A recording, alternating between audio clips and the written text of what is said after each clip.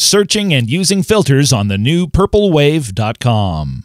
To start a search, enter the keywords in the search box at the top of any page. In this example, we'll search for wheel loaders. The search results will contain items matching the words wheel or loaders. Now we'll use the filters on the left side of the screen to refine our search to match the items we're looking for. We'll first choose an equipment type by selecting wheel loaders.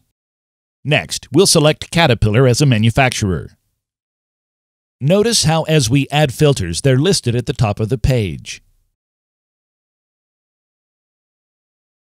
Next, we'll filter for two different models of Caterpillar wheel loaders. There are several ways to remove filters.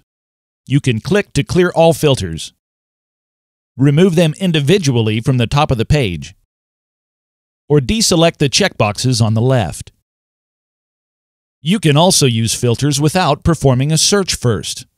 The All Items button at the top right of any page will allow you to apply filters to all items in upcoming auctions or to past auction results. To view results from a specific auction, start by selecting the year. Then choose the auction. We've added new shortcuts that make it easy to find similar items. From any compressed listing, click the More button on the right, then select the Find Similar tab.